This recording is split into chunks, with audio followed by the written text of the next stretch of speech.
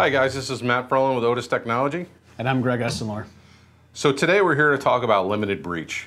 And we get a lot of questions from customers, what is limited breech? And we've been saying it for so many years, and maybe we haven't done a good job explaining ourselves and what we're talking about with it.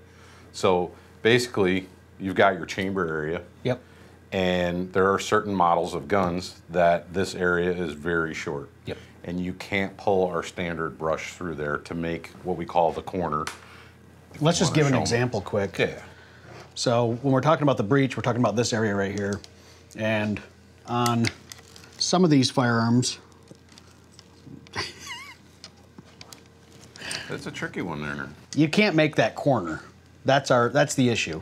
So traditional rod systems, you would use it from the end and you'd push it all back down.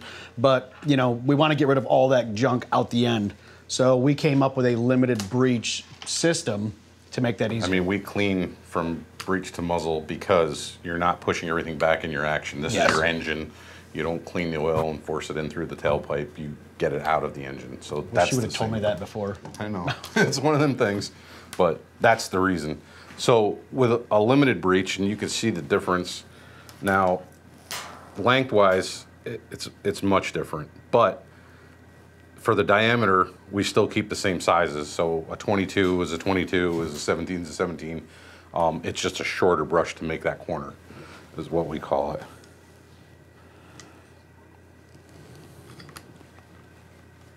I'll feed that in there. If you just want to grab that on the end. I can do that, boss. So as you can see here, this brush is a lot shorter and allows you to clean. It's caught up on that. From breech to muzzle. And that pulls right through. And with the limited breech cable, we do crimp the slotted tip on there so you don't have to screw and unscrew that. And the reason is because it keeps that part shorter. If you had the cable end with the screw on it, it would be much longer and you wouldn't be able to make that turn also. So that's why we do it that way. Some other examples of limited breech, we have a 17 HMR right here, bolt action. We could take the bolt out and clean with a cable with a regular size brush if we needed to. Or a rod from our Trader's Choice line. Yep. Or you can use the limited breech system and clean with the bolt still in the firearm.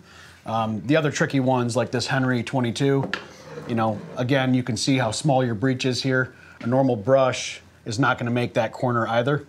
So with the limited breech brushes, you can get to that easier. And I mean, for the most part, in-field use or just a quick clean, it's great. Maybe end of the year you pull your bolt and do that, give it a real thorough end of season cleaning. Yep.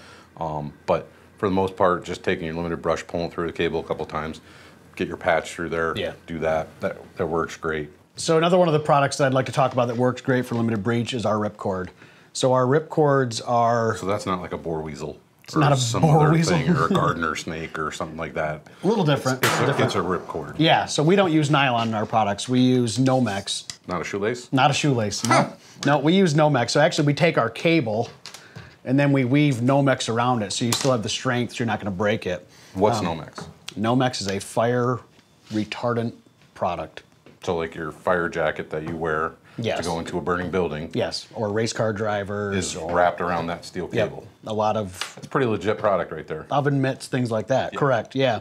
So, and then we have a internal, what do we call it, a helicoil inside? Helical Santoprene, basically rubber oversert. That sounds like science. Yeah, I hate when I do that. But the nice thing about this product is it is flexible. Being that it is Nomex, you can take a firearm right off the line that's hot and you're not gonna damage your ripcord. So you'll see on one end it is bigger, that's gonna be your tail end. So you're gonna stick this right into the breech area and simply pull it down through. And that will give you your cleaning of the barrel for a real quick in the field cleaning. So our ripcords, we have everything from a 17 cal up to 12 gauge shotgun. The other thing we didn't mention is the cable ends on the ripcords. You can screw in brushes. So if your barrel's super fouled or something, you can pull that through to help with that. You can also put a slotted tip on there and pull a patch through with solvent on it.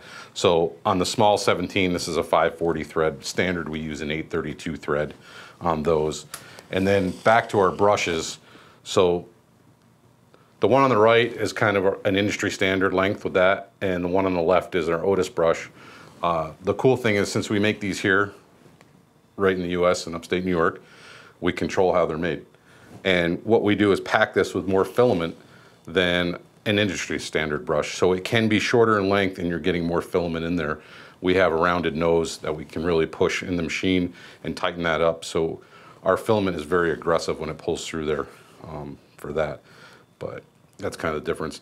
Now, the one thing is with this length of brush that most people have in their kits, you can't even fit these in a standard action, say like a 99C or something like that. It's very hard to get a 3-inch brush in any of those, equivalent to the limited breech with that. So with our 2-inch, you can get those in most anything except for the very smallest of limited breech.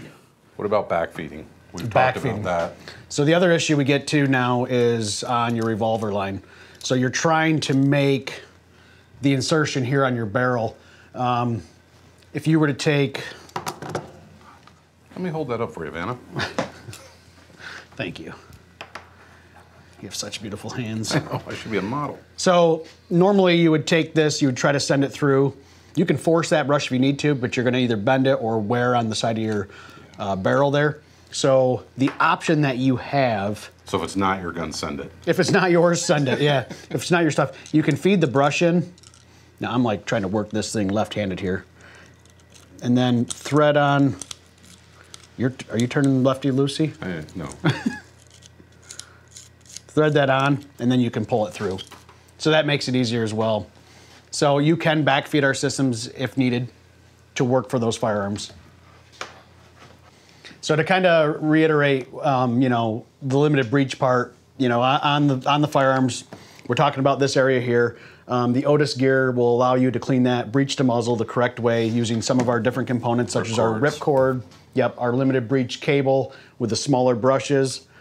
You know, anything from your, you know, your Ruger 1022s to some of your 17 HMRs to your lever action 22s to some of your revolvers and even semi-automatics. So Otis has the gear able to clean those for you. For more information on that gear, please go to our website. If you liked our content today, please let me. Click like and subscribe if you like the video and already want to see other videos that we've done. And we really appreciate your comments. Yeah, so if you have a comment on a certain limited breech or a firearm that you're confused about how to clean, give us a comment below. And we hope to see you next time. Thank you.